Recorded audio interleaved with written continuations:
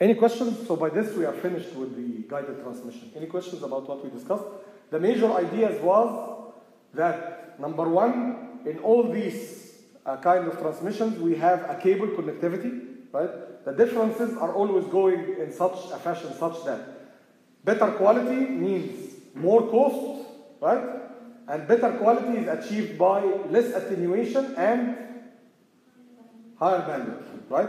This is the general idea. Other specifications in the middle, you don't have to memorize them, okay? Just need to know the general that twisted pair is the worst, but it's the cheapest. Coaxial is an intermediate technology. Optical fiber is the best among those guided transmission media, but it is the more expensive side of things, okay?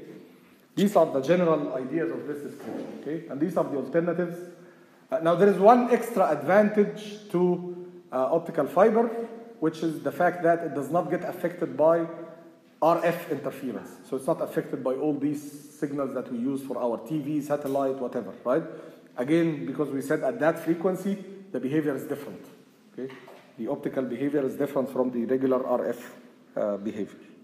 Now, in terms of the unguided media, we're going to go quickly here over a quick introduction, and then we'll move to the details in another set of slides. So the unguided media is typically wireless. You don't have any wiring, you don't have any connectivity in terms of physical connection between the transmitters and the receivers, okay? The device that allows you, or the critical device as we mentioned earlier, is the antenna. The one that defines a good amount of the quality of your channel is how you design your antenna. And it is actually the one that imposes limitations on your system. Okay? You cannot have an antenna that can support all bandwidths with very good frequency. Doesn't happen. Because the dimension of the antenna defines the bandwidth and the efficiency. Both. Okay? So you are restricted. Whenever you want to achieve a certain bandwidth, you have to adjust the dimensions based on your transmission carrier, and based on that, the antenna is not going to have an infinite bandwidth. It's going to have a certain limited bandwidth, right? Okay. Now, there are two types of transmission. Okay. Again, it's not as listed here like either directional or omnidirectional. There is an in-between spectrum. Okay. So the start is directional, which means that between the transmitter and the receiver, your signal is going in a very specific direction, so it becomes very similar to light in terms of being focused, okay? And in this case, you require a line of sight connection. Examples of technologies that require line of sight connection, which means that there couldn't be obstacles in between the transmitter and the receiver antenna. Cannot go through walls, right? If you have a mountain or trees in between the transmitter and the receiver, the signal will be blocked, right?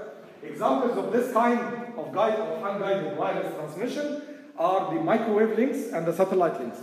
That's why when you have high amount of clouds, large amount of clouds, your the signal becomes interrupted, or in the days of sandstorms, right?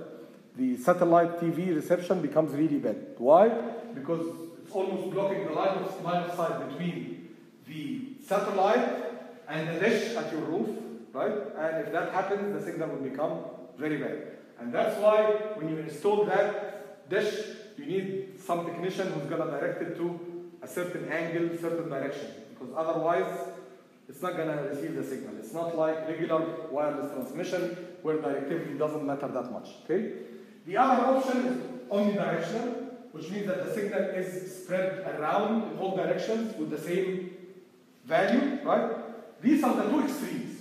The one which is directional, very directional, line of sight, and the other one which is omnidirectional, so you have your transmitter, and your transmitter is sending the signal everywhere, right? It goes everywhere, right? So the signal power is spread everywhere, okay? That's the omnidirectional, but typically you are working in something in between. So for example, these guys, the dipole antennas, you will study them at the end of your course of electromagnetics, right? They have a radiation pattern that looks like this, okay? Which means that if this is the antenna, approximately anywhere around this area you will have good reception, right? So think of this as a cylinder. So this is a cylinder, right? Going around, okay? But if you go very high here, you will not receive something good. Or if you go very low here, you will not receive something good, even though you are close to the antenna. because most of the radiation is going this way around. Okay? So that's not neither omnidirectional, because it's not equal in all directions, and nor it is very focused. It's enough spread around, right? And typically this is the operating mode. Okay? Frequencies of wireless, well, actually they go even below, yeah. So starting from approximately 30 megahertz to 1 gigahertz, you have the omnidirectional and broadcast radio. So you have the cases of things like your mobile phone. Typically these are around 900 megahertz, right? And things like your broadcast radio that you listen to in your car or at home, right? And for the cases of guided transmission, right? For satellites, for example, point-to-point connection, microwave connections, you can go from 2 gigahertz up to 40 gigahertz. Now this is not completely, again, a correct separation, because nowadays those Wi-Fi's, they work at 2.4 and 5 gig, right? And they are not directional. They are actually closer to the omnidirectional case, okay? So this is not like a clear cut. But this is most of the technologies of the omnidirectional on this frequency, most of the technologies here are on this frequency, and there is some kind of an overlap. So the range between 1 gig and approximately up to 10 gig, there is an overlap between the two technologies, okay? This is just an illustration of the microwave link. Again, in most of those line of sight, we use a dish or an antenna with a reflector, right? So those dishes that you see, keep in mind, they are not, the dish is not the one receiving your signal, by the way. You see that the dish looks like this, and then you have something coming from here, right? And it's placed here.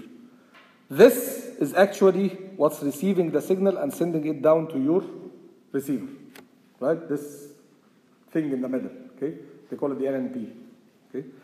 But the dish is acting just as a reflector. So all the signals that are coming here, right, are reflected towards that central point, okay? And then making sure that it collects the signal from a wider range and then focusing it to the receiver, okay? So most of the point-to-point connectivity takes the reflector type of design for antennas, right? Because it allows you to collect data, collect the signal, from a wider angle and focus it on a certain point, okay? This is for the satellite, and this is also for microwave links. You see those high towers with something that looks like this, right? So that's closed even from the front, right? Above very high towers, right? Those are microwave dishes, okay? You can see them like it's like a box or a can above a very high tower somewhere around Doha, and it's directed to a certain direction. So these are microwave links, okay? The other ones, which are the antennas for your mobile, they look like this typically, okay? They look like a sector like this, okay? And typically you have 3 of them hanging on a tower, right? For the base stations, right? You typically have 3 of those hanging above a tower. These are the mobile phone antennas. So these are not very directive. They are actually meant to cover a bigger area, while the microwave one, you will find one here and maybe like 10, 15, 30 kilometers away, there is another one on a repeater, and then a third one, and then until it carries the signal to a particular destination, right?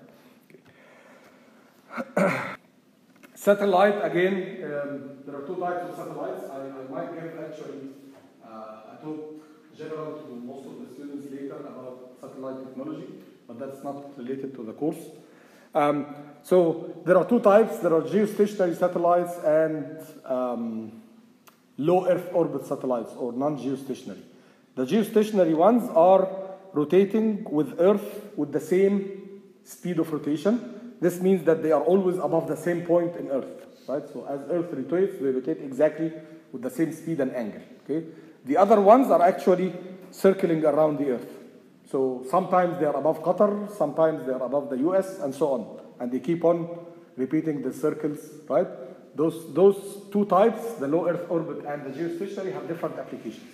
Typically for communication, in the old technologies, they use geostationary because they wanted to be fixed and covering the same area all the time. Now they use constellations. So they use those rotating guys, but they use a large number of them.